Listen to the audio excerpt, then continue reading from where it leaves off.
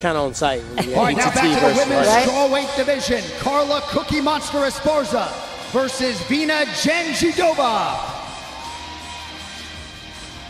Well, Jandiroba with a perfect 14-0 record comes from Brazil. She actually gave up her Invicta belt in order to take this opportunity. She's a really dangerous opponent for anyone. She's got a Brazilian Jiu-Jitsu black belt, 11 submission wins to her name. For the newcomer, Virna Jandiroba. And you know what? She is so confident. All of her interviews this week, she is ready to go. Carla Esparza.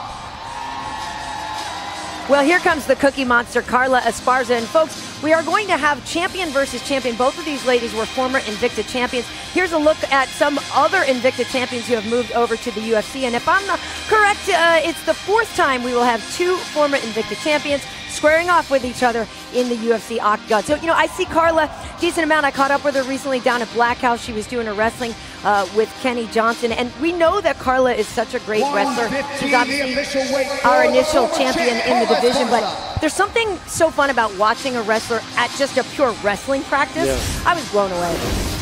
Shout out to Invicta, producing a lot of great talent. Great talent.